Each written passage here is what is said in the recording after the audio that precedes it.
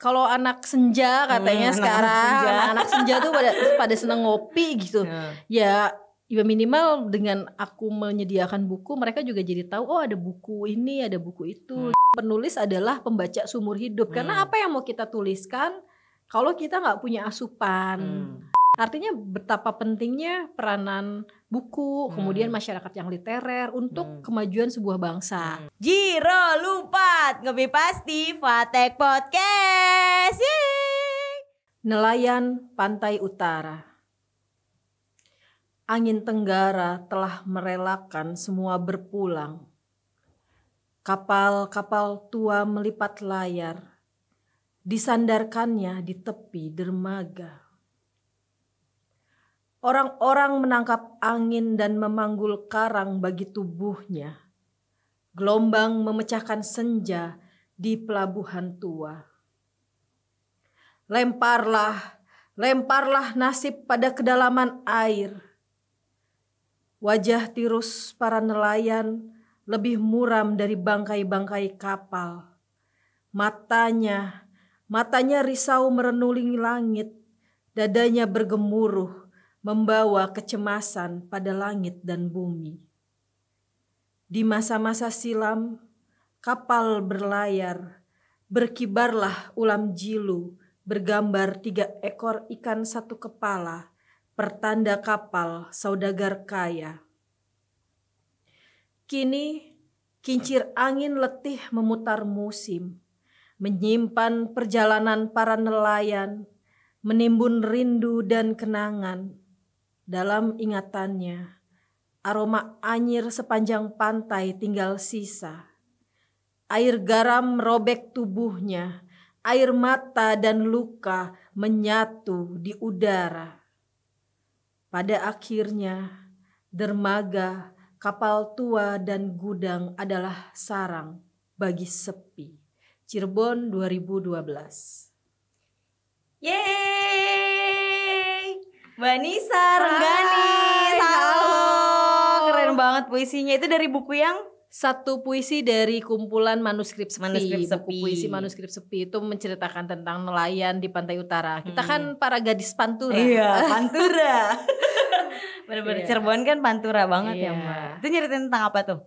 Itu aku pengen ini sih, sebenarnya pengen menangkap kegelisahan para nelayan yang hari ini tuh kan dengan adanya perubahan iklim ya, mereka tidak punya waktu apa yang pasti, tidak ada jadwal yang menentu untuk pergi ke laut, kemudian tangkapan ikan yang bagus, belum lagi sekarang banyak faktor alam lain yang akhirnya membuat para nelayan itu tidak bisa melaut gitu.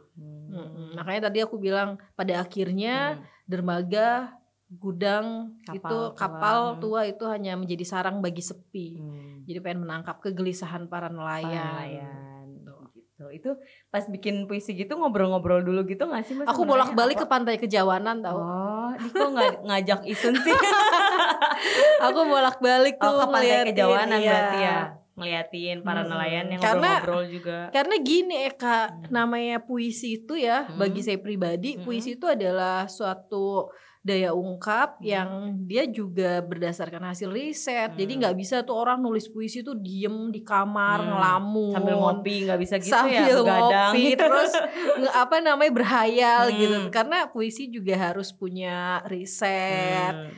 Kita juga harus bisa menangkap satu peristiwa-peristiwa puitik ya. Misalnya saya ngelihat di Kejawanan itu banyak kapal-kapal yang bersandar, dan dulu kita tahu kan pelabuhan kita itu pelabuhan yang cukup besar gitu, dan sekarang tuh lesu. Nah itu menurutku itu ada peristiwa puitik di sana. Jadi akhirnya nulis puisinya tetap di Kejawanannya apa enggak sih Mbak? Enggak, biasanya kita menangkap dulu peristiwa itu, kemudian kita endapkan, dan nggak bisa langsung. Penulis puisi itu bukan kayak tukang sate yang terus panggil Mang beli sate terus kita bikin gitu. Ya ada upaya-upaya pengendapan di sana. Ada prosesnya gitu ya Mbak NISSA. Iya. Keren banget. Isun mau sih bacain puisi. Boleh. Pantes nggak sih kalau baca puisi gitu harus yang bisa baca puisi gitu? Enggak atau lah. Siapapun bisa puisi sih Mbak? Milik publik kok. Ya ntar Isun tuh lebay ntar. nelayan kayak gitu.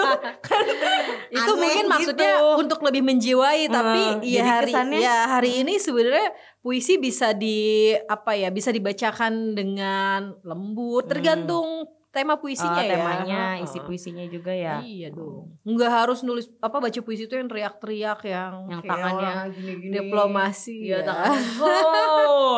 Kayak zaman SD ya. Iya, kalau baca puisi kan dulu kayak gitu ya, Mas. Sekarang mah kayak orang ngobrol biasa juga bisa ya. Ntar abis ini nyobain baca puisi. Siap. Videoin ya. Yuk. Puisi-puisi Mbak Nissa.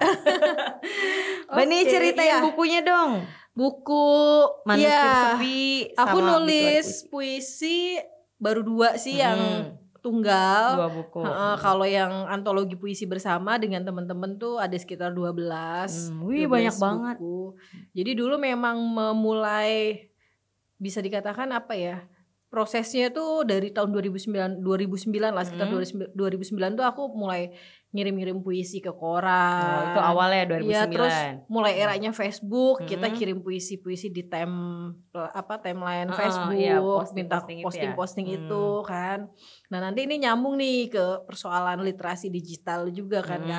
Nah, kalau yang buku manuskrip sepi itu terbit di tahun 2015. Alhamdulillah memenangkan Anugerah Hari Puisi Indonesia tahun 2015 itu menjadi salah satu buku puisi pilihan. Itu dulu penyerahan hadiahnya di tim Taman Ismail Marzuki. Jadi ada sekitar 230-an lebih ya naskah puisi yang masuk. Berarti emang dilombain gitu? Iya, memang di setiap tahunnya itu ada namanya Hari Anugerah Puisi Indonesia. Jadi untuk mengapresiasi teman-teman yang nulis puisi, yang bikin buku gitu, mereka terus mengkurasi ya istilahnya, mengkurasi buku-buku puisi yang dianggap mungkin bagus, menarik, tematiknya dapet gitu. Nah, manuskrip sepi pernah meraih sebagai buku puisi pilihan di Hari Puisi Indonesia tahun 2015. Ya. Berarti itu baru muncul juga bukunya? Iya, 2015. Iya, langsung dianugerahin itu ya. Terus di tahun 2019 aku nulis buku puisi yang kedua, judulnya Obituari Puisi. Isinya ya masih sama lah, tema soal perenungan, pencarian, sepi, ngenes gitu, ngebahas apa kalau zaman sekarang tentang kejombloan, kesendirian gitu ada nggak sih, Mbak? Mungkin ada beberapa yang cinta, tapi aku lebih suka puisinya itu tema-tema sosial ya, maksudnya di manuskrip sepi misalnya aku nulis tentang Malala Yousafzai. Malala Yousafzai ini salah satu tokoh dari gadis Pakistan yang kemudian dia ingin berangkat ke sekolah terus dilarang ya di saat itu negaranya itu sangat represif gitu, yang kemudian dia dapat Nobel, salah satu Nobel perdamaian di si Malala ini cukup menginspirasi. Terus ada Ismail Beh ini salah satu anak korban dari perang saudara di Sierra Leone. Ya tadi misalnya salah satu contohnya nelayan pantai utara. Jadi ya boleh sih nulis puisi mencurahkan perasaan pribadi, tapi kalau aku pribadi gitu, aku sendiri lebih suka puisi itu kan sebagai media ya, ruang kita untuk menyampaikan isu, gelisahan gitu, perlawanan, gitu keresahan. Isinya berarti lebih banyak tentang sosial. Sama obituari juga, Mbak. Obituari mungkin lebih ke perenungan tentang diri ya, karena waktu itu aku lagi masa-masa bed rest pasca kecelakaan ya kan kemarin. Iya, dengar kabarnya tahun 2019. Nah, terus di situ lebih banyak ke pertanyaan-pertanyaan terhadap diri gitu. Overthinking gitu ya pertanyaan-pertanyaan di sini.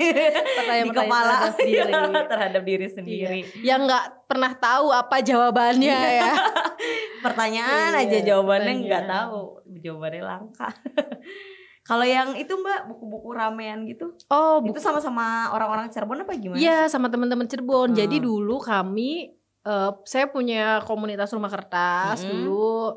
Situ isinya ada Mas Fathan, Wahyudi, Yuli, ada Asep, Kang Edeng masuk, banyak lah ada teman-teman. Di situ kita sering kirim tulisan kan ke media. Nah terus esai itu kemudian kita kumpulkan, kita kurasi jadi sebuah buku namanya Pojok Sastra. Jadi Pojok Sastra ini esai-esai budaya lah, esai-esai budaya yang ngomongin Cirebon, ngomongin sastra secara umum juga.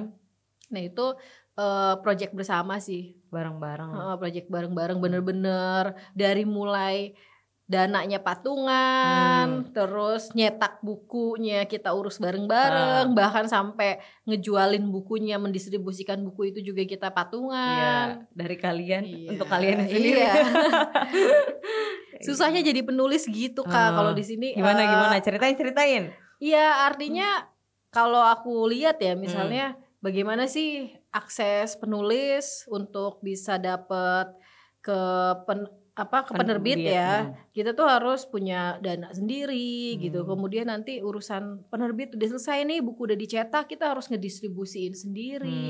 Belum lagi kalau ketemu temen terus wih sih batur iki gratis bae gitu. Aduh, aku bilang maksudnya sebuah penghargaan, apresiasi terhadap si penulis itu jadinya tuh minim ya. Belum lagi ya kamu tahu lah bagaimana budaya literasi kita di kota Cirebon khususnya atau di Indonesia secara umumnya, bagaimana misalnya mereka itu lebih banyak yang lebih bisa ngeluarin uang buat jajan daripada beli buku, buat nonton gitu. Kayak gitu ya, nongkrong. Iya, literasi di Cirebon sendiri gimana sih menurut Mbak Nissa? Ya anak-anak mudanya. Literasi di Cirebon sebenarnya udah jalan ya, maksudnya udah bagus. Aku lihat sih udah banyak kantong-kantong budaya yang dibentuk gitu. Dari mulai komunitas itu artinya yang independen di luar institusi ya, institusi itu baik sekolah, kampus ataupun kelembagaan gitu. Di kampus juga udah mulai hidup Kak. Jadi aku di tahun 2014 itu cek gitu keliling ke kampus-kampus, mereka tuh hampir punya namanya kelompok-kelompok literasi gitu. Berarti udah banyak gitu ya di Cirebon ya. Udah banyak. Nah yang penting kesulitan itu dan produktivitas ya. Maksudnya tetap kelompok-kelompok budaya kelompok literasi ini para pegiatnya itu harus produktivitas dalam berkarya. Jadi bukan hanya sekedar mereka terus-terusan kampanye budaya baca, budaya nulis, terus mereka melupakan merekanya sendiri gitu. Maksudnya kampanye terus untuk ayo baca, ayo nulis, tapi mereka sendiri nggak baca, nggak nulis. Nah akhirnya kan itu jadi pertanyaan lagi. Jadi harusnya tuh produktivitas para pegiat literasi ini juga harus ditingkatkan. Harus jalan juga ya Mbak. Oh iya, dulu tuh masih sering sebelum pandemi nih Mbak, sering banyak yang buka buku taman bacaan dadakan kayak gitu kan di pinggir jalan kayak Car Free Day kayak gitu. Sekarang masih jalan nggak sih Mbak? Kayaknya udah ini ya, mereka agak libur dulu ya gara-gara pandemi ini. Terus dulu ada tuh perpustakaan jalanan. Iya, perpustakaan jalanan. Terus di Bima juga ada. Nama-namanya Isun nggak tahu gitu. Cuma suka lihat lah di Instagram. Nah, aku salut deh sama teman-teman muda yang kemudian mereka punya agenda-agenda yang kreatif seperti itu ya. Artinya mereka sadar betul gitu. Budaya literasi itu harus terus kita gaungkan, kita kampanyekan gitu. Tahun 2011 misalnya saya dan teman-teman tuh bikin komunitas rumah kertas. Dulu juga kita agak kesusahan tuh Kak. Maksudnya kita tuh sampai roadshow untuk bikin acara diskusi, bedah buku, kemudian misalnya pembacaan puisi, itu roadshow ke kedai kopi di Cirebon ya, muter gitu ya. Muter jalan. Itu adalah usaha kita untuk mendekatkan kepada publik gitu loh. Misalnya aku tuh sekarang lagi bangun kelompok literasi. Dan juga aku bangun kedai kopi berkonsep perpustakaan. Nah itu juga sebenarnya usaha untuk mendekatkan buku. Kalau anak senja katanya sekarang anak senja tuh pada seneng ngopi gitu.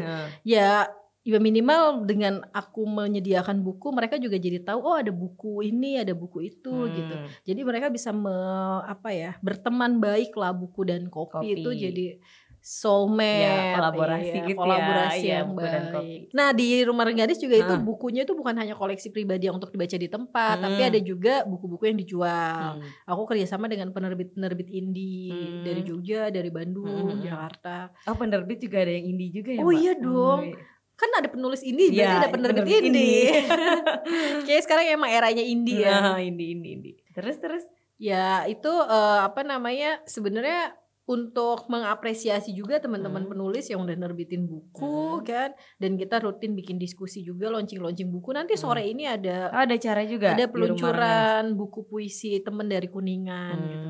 Jadi memang harus diapresiasi dan harus dirayakan gitu. Jangan terus, karena kan gimana sih rasanya dia udah nulis buku, dia ngeluarin buku, terus udah bukunya nggak dibeli, nggak dibicarakan, ya kan? Sian amat. Iya. Pamer dong, harusnya dipamerkan kan bukunya. Nah makanya aku sih berharap banget ketika temen-temen ya Eka misalnya jajannya banyak, bisa kopi bisa sampai 2 gelas ya kan. Terus makannya misalnya ngemil dari makan berat terus sampai ngemil.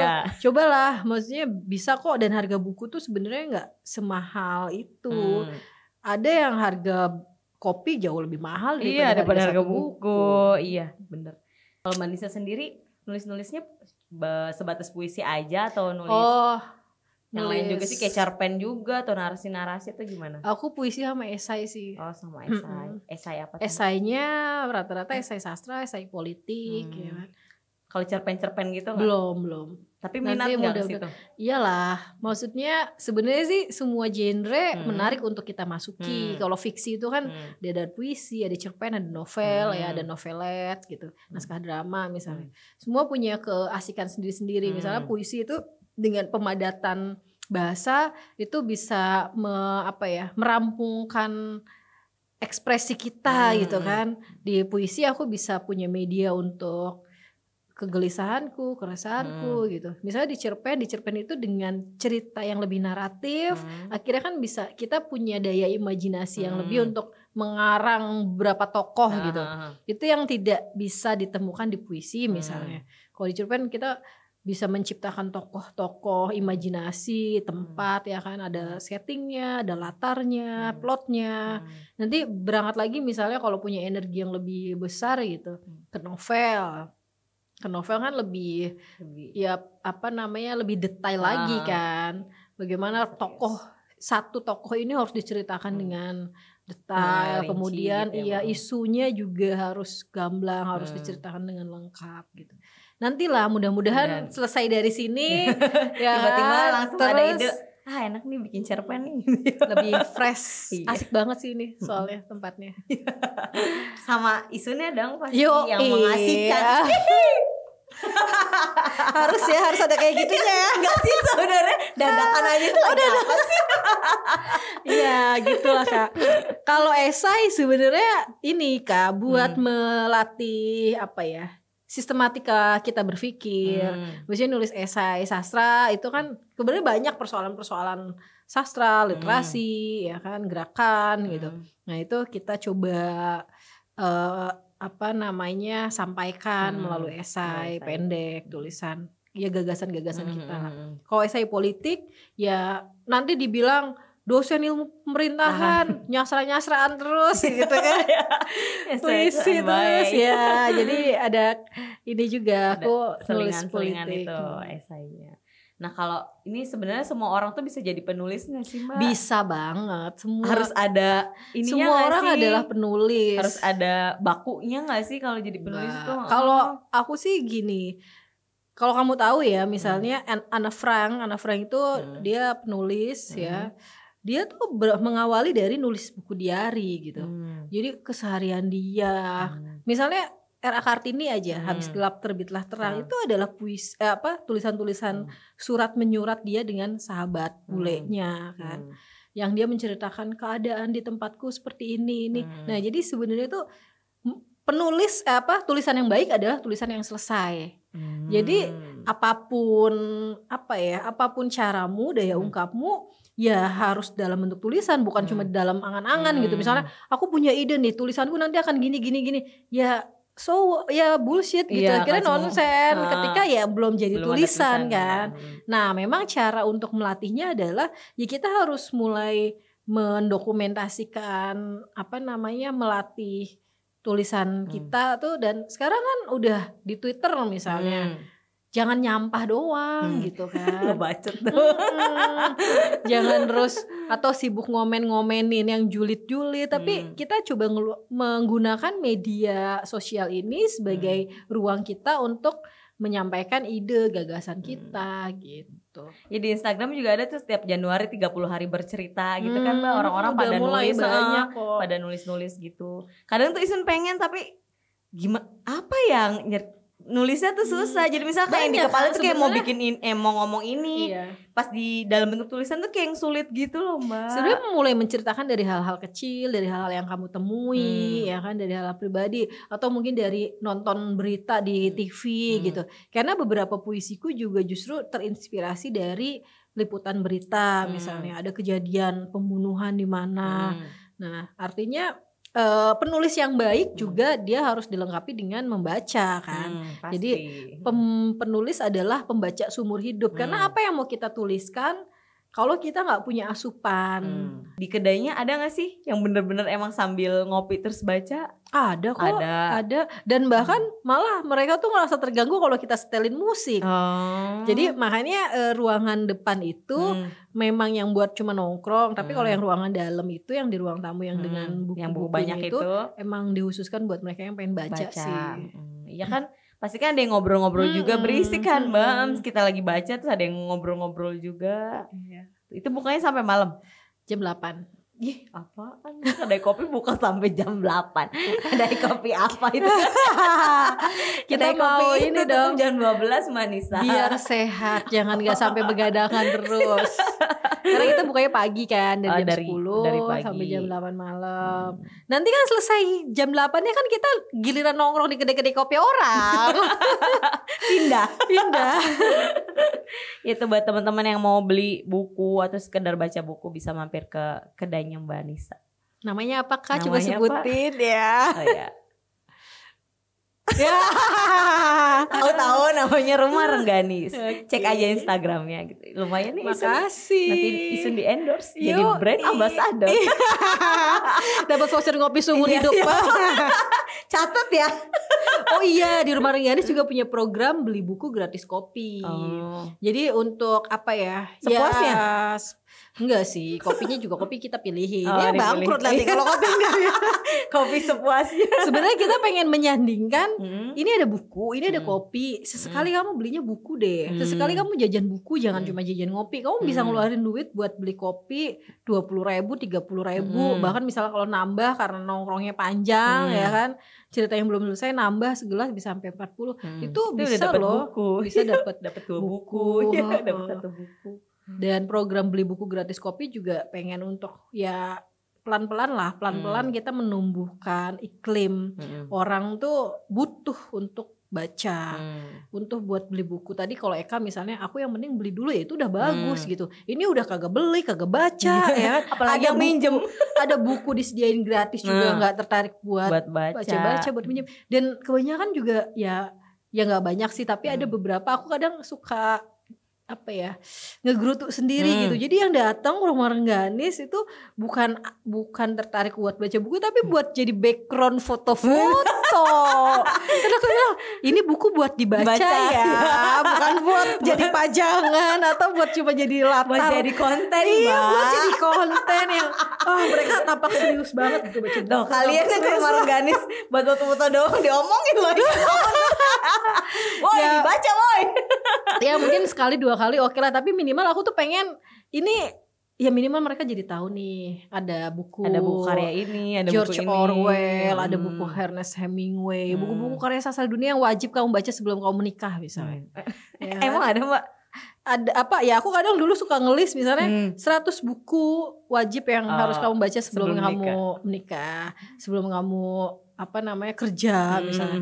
Yang kayak gitu buat memicu kita udah berapa ada banyak listnya ya, baca buku. Ada yang mau disampaikan gak nih Mbak?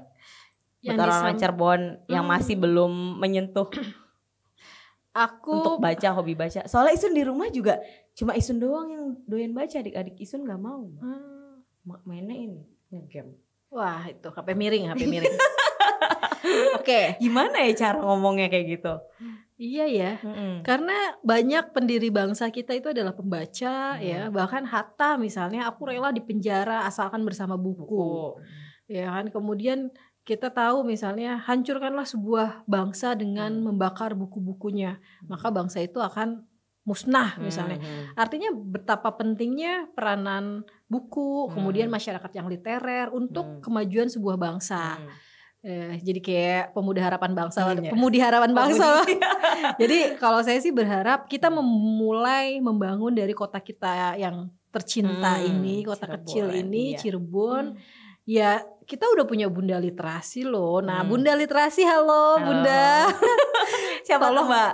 Wakil wali kota. Oh itu Mas Bu Endo ya ya maksudnya setiap kota ada apa ya penggalakan ya, menggalakan untuk literasi itu. Jadi setiap wakil wali kota itu atau di tingkat kecamatan itu ditunjuk bunda-bunda literasi ya, para ibu-ibu PKK itu punya kewajiban untuk mengkampanyekan budaya baca. Nah artinya sebenarnya perangkatnya udah ada, strukturnya udah ada, tinggal kemauan masyarakatnya gitu.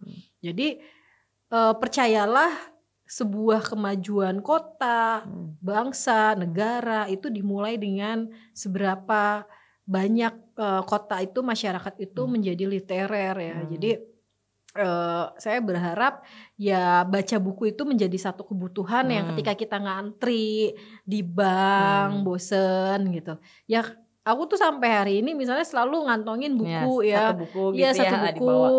untuk untuk mengisi, terus punya target misalnya. Jadi ya harapannya saya sih semakin banyak para pegiat literasi yang untuk terus mengkampanyekan budaya baca dengan program-program yang terus menarik ya. Tapi juga tidak lupa untuk produktivitas pada karyanya. Jadi akan jalan seimbang tuh. Itu sih Kak. Jadi saya optimis dengan banyaknya gerakan-gerakan literasi di kota ini gitu ya. Kota ini akan maju dan masyarakatnya juga akan cerdas. Iya. Ayo membaca. Iya. Udah kayak duta baca. Belum lagi kalau kita lihat ya angka data di Indonesia tuh rendah banget gitu. Iya benar. Masih dari UNESCO tuh sangat rendah misalnya. Nah itu harusnya jadi pacuan kita gitu, semangat kita untuk ya, dan banyak loh, udah banyak penulis. Artinya ketika banyak penulis yang hadir tapi tidak ada pembaca, itu kan akhirnya akan cepat mati. Para penulis ini akan usianya akan pendek gitu. Cobalah saling mengisi ya, saling mengapresiasi, di mana kehadiran para penulis kemudian diapresiasi dengan publik dengan membeli bukunya, membaca karyanya gitu. Dan jadi jangan lupa jangan beli buku bajakan. Nah, rame banget Mbak kemarin Mbak di Twitter. Please, iya. Di apa tuh? Disebutin nggak? Marketplace ya, di marketplace betul. Yang karena saya juga kan salah satu tukang jualan buku online ya kan, tukang jualan buku, dan saya tahu teman-teman saya juga banyak yang menggantungkan hidupnya dari buku gitu. Dengan kalian beli buku bajakan itu kalian sama aja udah merampas haknya editor ya kan, haknya layouter, banyak banget haknya kan? penerbit. Kalian tuh sama aja bersikap sangat zolim ya. Iya, kejem banget sumpah. Iya, kejem banget. Jadi parah. Dan itu kapan penulis kita bisa makmur, bisa sukses, bisa kaya ketika kalian cuma nikmatin buku-buku bajakannya gitu. Iya, bener. Jangan ramai banget kemarin Mbak. Iya. Jadi yang dibongkar sama siapa sih namanya? Kak Kurniawan. Iya, sama Eka Kurniawan sama yang lainnya tuh pada dilaporin, jadi ditindak juga sama para marketplace gitu. Toko-tokonya kayak ditutup gitu. Banyak banget. Dan itu juga akhirnya merugikan ke teman-teman kita yang benar-benar jualan buku asli ya. Para penjual buku online akhirnya kan sekali misalnya pembeli itu pernah kedapatan beli pesan terus ternyata bukunya bajakan, akhirnya kan dia turun kepercayaannya terhadap para penjual online. Itu juga kan akhirnya merusak para penjual buku yang bener-bener buku yang ori gitu ya Mbak. Aku termasuk ikut yang menandatangani petisi untuk stop pembelian buku bajakan dan tindak tegas gitu, maksudnya sanksi, karena ya di situ proses kreatif kita dalam satu buku itu banyak orang yang numpang makan loh di situ.